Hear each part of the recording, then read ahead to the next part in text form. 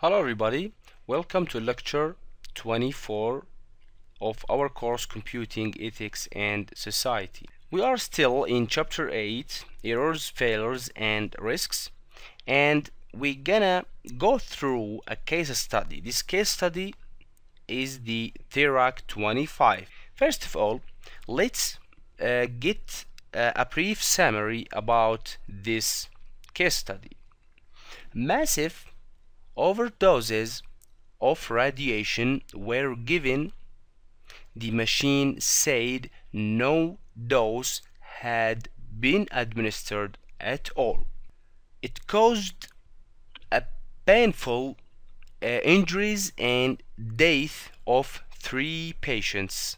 This case is very important to study. This is to avoid repeating errors. Actually, the manufacturer, the computer programmers, and the hospitals or the clinics all have some responsibility.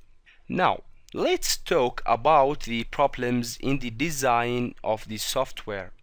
Actually, the software and design include these following problems: reused software from older systems, unaware of bugs in the previous software, weaknesses in design of the user interface, inadequate test plan, bugs and some problems in the software or in the code of the software. This include the following: it allowed beam to deploy when table not in proper position, and ignored changes and corrections operators made at console.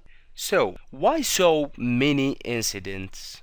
There are many incidents because, first, the hospitals had never seen such massive overdoses before.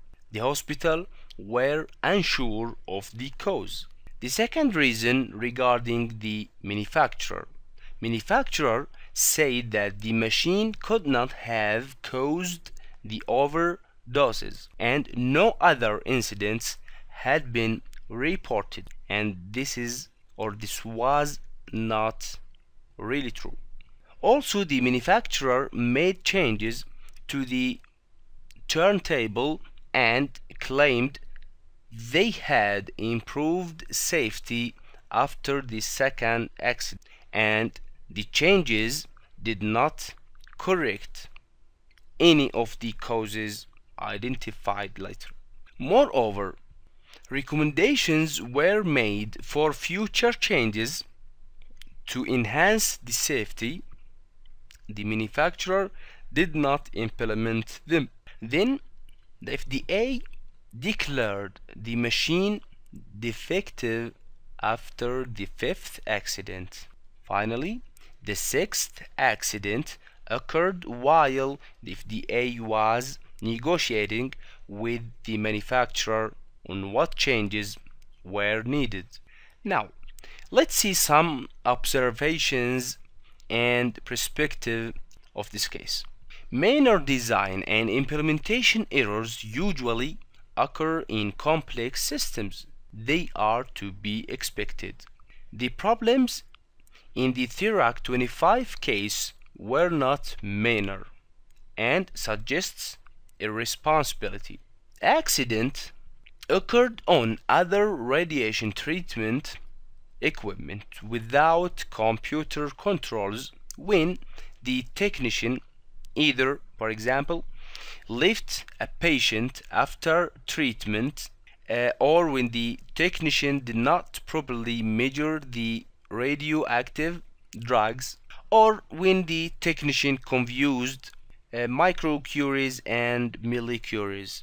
Now, after that, try to discuss these questions with your classmate. If you were a judge who had to assign responsibility in this case, how much responsibility would you assign to the programmer, manufacturer, and the hospital or clinic using this machine? Try to think about that. This is the end of the lecture. See you next lecture and goodbye.